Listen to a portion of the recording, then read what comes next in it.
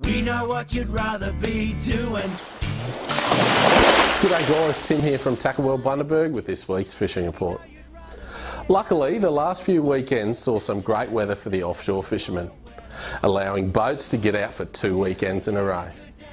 But this weekend's not looking too flat, with the current 20-knot winds sticking with us till early next week. For those fishing the rivers, a few of the rivers and creeks to the north have had some slimy weed move in. But luckily, the Burnett River is still fishing well. Grunter to 50 centimetres have been common, as well as some monster brim and flathead. Some oversized flathead have been caught, so remember, if your flathead is over 75 centimetres, it must go back. There has been a good number of quality whiting around the sand flats, with most being caught on yabbies during the run-out tide. Lake Mondrian produced a few barra during the week.